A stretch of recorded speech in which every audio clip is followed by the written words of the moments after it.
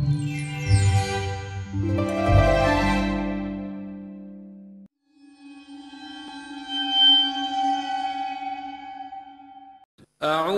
باللہ من الشیطان الرجیم۔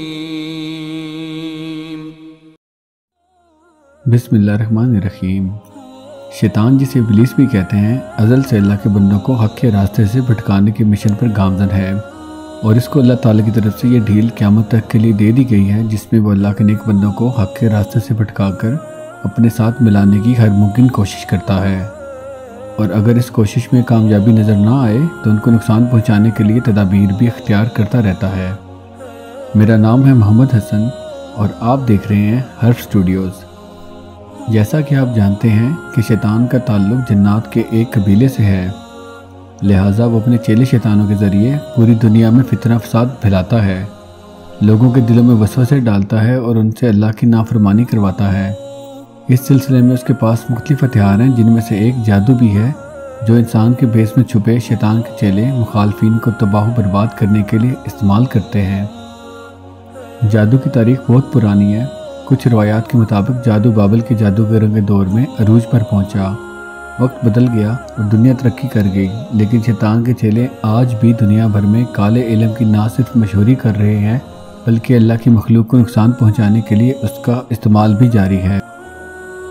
پچھلے دنوں روس کے ایک چینل پر ژھانا کاشنر نامی ایک کالے علم کی ماہر جادوگر کا انٹرویو نشر ہوا، جس نے جہاں جادو کی مکروہ دنیا سے پردہ اٹھایا، وہیں ژھانا نے مسلمانوں اور ہمارے دین کے بارے میں قابل فخر انکشافات بھی کیے۔ انٹرویو کے چند حصے یہاں پیش کیے جا رہے ہیں تاکہ جن لوگوں تک ژھانا کے الفاظ نہیں پہنچ سکے وہ بھی سن سکیں۔ اگر آپ ہمارے چینل پر نئے ہیں تو سبسکرائب اور لائک کریں تاکہ ہماری آنے والی ویڈیوز آپ تک پہنچ سکیں۔ When a person is drunk, Yes, definitely. does the amount of alcohol matter? Sure. If a person is drunk, he sleeps. He has no control over himself. He loses awareness. So he's already vulnerable. Basically, alcohol lowers vibrations instantly, then it is easier to work. It is easier to attach an entity, and it is easier to take possession of a person's mind. یہ interview بظاہر ایک normal سا ہے، لیکن اگر آپ نے ژھانا کے سامنے موجود ٹیبل کو غور سے دیکھا ہے تو آپ کو شیطان کی عبادت سے متعلق مختلف سمبل نظر آئیں گے۔ اس سے ظاہر ہوتا ہے کہ ژھانا عام جادوگر نہیں بلکہ شیطان کی پرستش کرنے والے گروہ سے تعلق رکھتی ہے اور سیٹنزم کی پیروکار ہے۔ ایسے لوگوں کے بارے میں کہا گیا ہے کہ یہ دجال کے سب سے بڑے مددگاروں میں شامل ہوں گے۔ انٹرویو میں میزبان نے ژھانا سے ایک سوال کیا کہ آپ کا جادو کن لوگوں پر اثر کرتا ہے اور کون آسانی سے آپ کا شکار بنتے ہیں، جس کے جواب میں ژھانا نے کہا کہ نشے کے عادی لوگ سب سے آسان شکار ہیں، کیونکہ نشے کی وجہ سے وہ اپنے اوپر کنٹرول کھو دیتے ہیں اور اس کا جادو ان پر جلدی اثر کرتا ہے، کیونکہ نشہ ایسے لوگوں کو دماغی طور پر کمزور کر دیتا ہے جس سے ان پر قابو پانا بہت آسان ہو جاتا ہے۔ Does it mean that it's more difficult to influence a person if he keeps his thoughts in purity? Yes, absolutely. When faced with various religions, it is very difficult to influence Muslims. They are in a constant connection with the egregore. They do namaz every day and read prayers on a daily basis. They are constantly under some kind of a dome, so it is very difficult to influence them. When you start impacting a person, he begins to address in a prayer.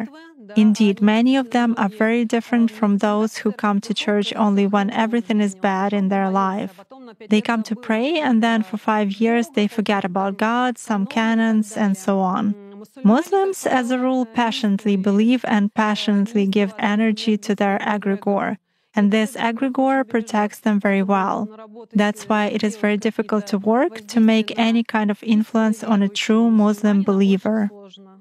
میزبان نے سوال کیا کہ اس کا مطلب ہے جن لوگوں کی سوچ واضح اور صاف ہے ان پر جادو کرنا مشکل ہے، تو جواب میں ژھانا نے بتایا کہ ہاں، ایسے لوگوں پر جادو کا اثر بہت مشکل سے ہوتا ہے، اور اگر اس پر مزید روشنی ڈالیں تو مسلمانوں پر جادو کر کے ان کو زیر اثر لانا سب سے مشکل کام ہے، کیونکہ وہ 5 وقت کی نماز پڑھتے ہیں، اپنے عقیدے کو فالو کرتے ہیں، دعائیں مانگتے ہیں، جس کی وجہ سے وہ ایک اندھے کے حصار میں رہتے ہیں، جبکہ ان کے مقابلے میں وہ لوگ جو اللہ کے دین سے دور ہیں یا غیر مسلم ہیں ان پر جادو کرنا نہایت آسان ہے، کیونکہ مسلمان اپنی عبادات کی وجہ سے اپنے خالق سے ہر وقت رابطے میں رہتے ہیں۔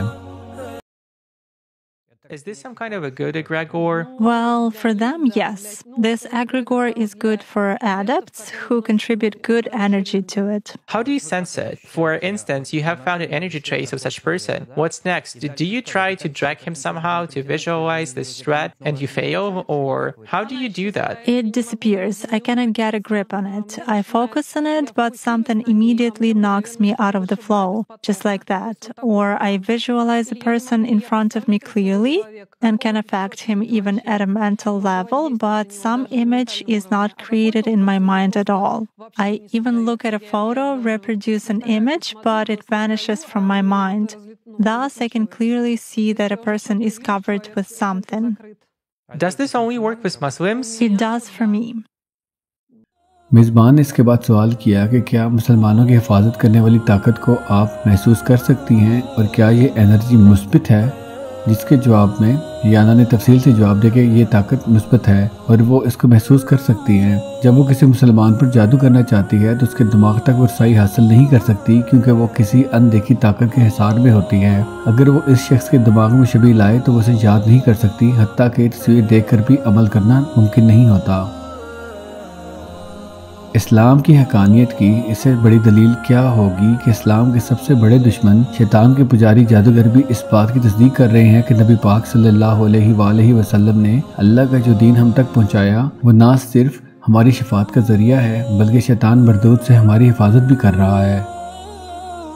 اگر آپ کبھی جادوگروں پر غور کریں تو آپ دیکھیں گے کہ وہ غلیظ ترین جگہوں میں رہتے ہیں، انسان کی کھوپڑیوں میں خون ڈال کر پیتے ہیں، غلیظ ترین عمل کرتے ہیں تاکہ شیطان کو زیادہ سے زیادہ خوش کر کے اس کی قربت حاصل کر سکیں اور اس کے ذریعے لوگوں کی زندگی برباد کر سکیں، جبکہ دوسری طرف ان سے حفاظت کے لیے 5 وقت کی نماز، پاک بازی، طہارت اور اللہ کی ذات پر توکل کے علاوہ اللہ کی طرف سے دیے گئے تحفہ قرآن مجید کی تلاوت تمام تکالیف سے نجات دلاتی ہے۔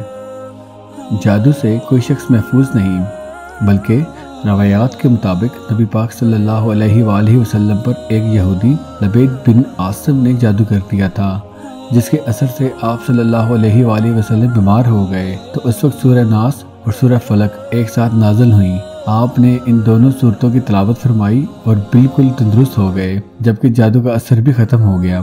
احادیث میں بارہا اس بات کی صراحت ہے کہ رسول پاک صلی اللہ علیہ وآلہ وسلم سفر و حضر میں یا جب بھی آپ کو کوئی بیماری پیش آتی تو آپ یہ سورہ ناس اور سورہ فلق پڑھ کر اپنے ہاتھوں پر دم کر کے سارے بدن مبارک پر پھیر لیتے اور فرماتے کہ سورہ ناس، سورہ فلق اور قل هو اللہ احد کو سونے کے وقت پھر اٹھنے کے وقت صبح و شام 3 مرتبہ پڑھا کرو، تمہارے لیے ہر تکلیف سے امان ہوگی۔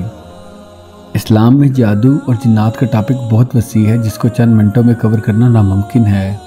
ہم اس ٹاپک پر ایک ڈیٹیل سیریز لے کر آئیں گے کیونکہ موجودہ دور میں نوجوان جادو کو مت سمجھتے ہیں، جبکہ یہ ایک تلخ حقیقت ہے۔ اسی کے ساتھ ہم ویڈیو کا اختتام کرتے ہیں۔ انشاءاللہ بہت جلد دوبارہ ملاقات ہوگی۔ اپنا اور اپنے عزیز و اقارب کا خیال رکھیے گا۔ اللہ آپ کا حامی و ناصر ہو۔ اللہ حافظ۔